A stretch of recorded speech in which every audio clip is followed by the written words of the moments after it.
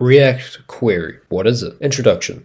React Query is a powerful data fetching and state management library for React applications. It has automatic data caching, optimistic updates, declarative API. It provides declarative and manageable data fetching and state management within React components. You can use it as a React hook. It integrates with React hooks. That's why when you use React Query, there is a hook called use query. So let's take a look at some key features.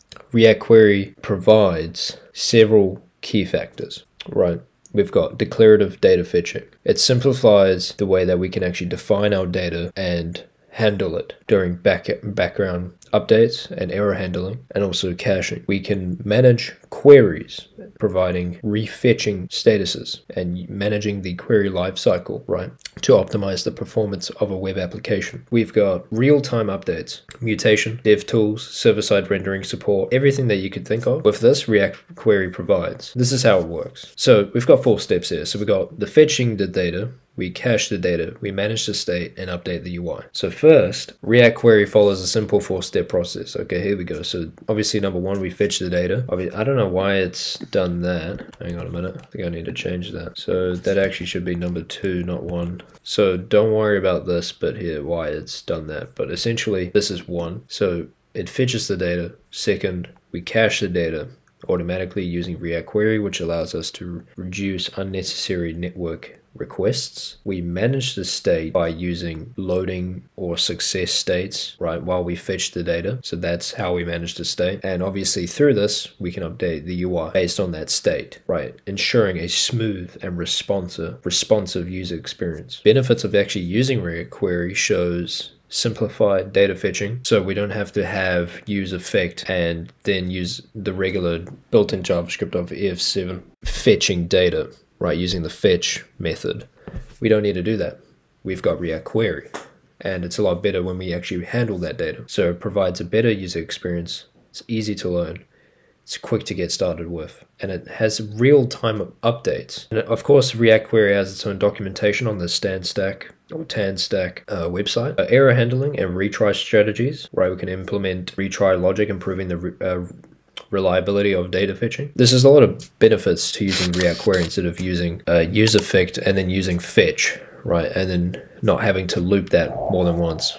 So React Query can allow us to manage the way we handle our data. So basically it's a data state management or query management tool. So actually, let's take a look at this blog here about React Query. So this is a beginner's guide. So let's just jump to the point. So what is React Query? Like I said before, I've already showed you that, but let's just go to the querying. So here we go. By submitting a query, you can search for data that meets certain requirements. Now we can see there's a query in React Query because this library is in charge of handling and making queries as a breeze. Since we know what querying data means, let us perform the basic data fetch with React Query, right? So we come down here, we imported by using use query from React Query. We use axios, which basically replaces fetch from JavaScript. And we can, here we go. So we've got a function here. So we've got retrieve post. It's an asynchronous function because we are waiting on the request, and we're waiting for the request to get this JSON response for posts or whatever this is. So we can say const data or const response. We are waiting axios.get. That's a method to go get whatever's at this URL, and we return the response.data, right?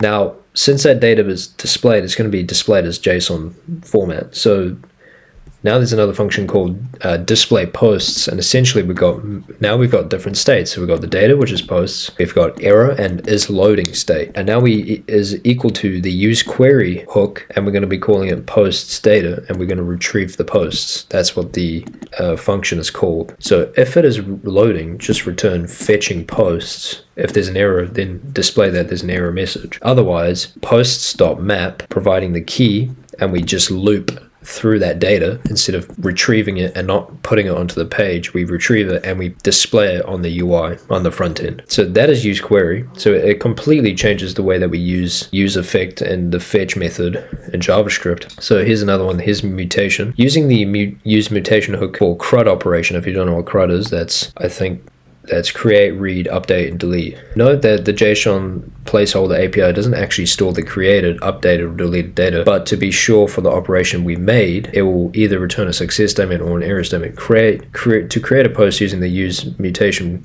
method, we can create, use mutation hook, create a component and name it create post.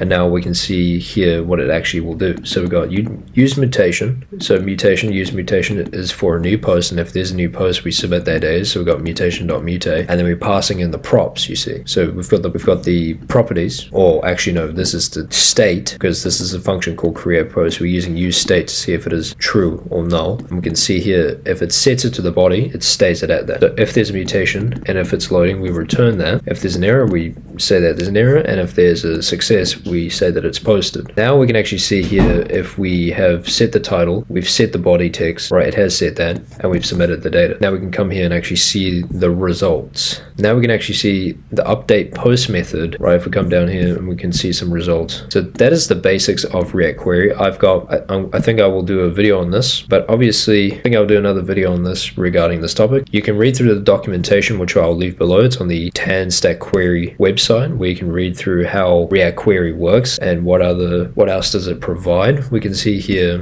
it provides all these methods and all these hooks that you could use within your project, and they've got examples here for you and guides to look at. So we've got simple, we've got a simple application here to show us how it works, right? We've got a lot of examples here, right? So this is how you would do it if you weren't using React Query, right? So you would use the fetch using useEffect and setting the state. In this case, we don't need to do that, right? Again, using this, and it's just a mess. It's just long code. It's unnecessary, and it slows down the application. Obviously this is good, but so now if we come down here and we'd actually use query, right? So this is use query, right, using React Query. So we use the query as loading state, data and error. We query through the fetch requests, and we return the JSON's response. Less code to write, it's easy to read, it's more readable, it's clean, and that is that. So I'm going to leave a tutorial. I'm going to leave the websites in the description below. So if you want to continue looking at this, you can. I'll do a basic project on this, maybe like something that will to do with full stack.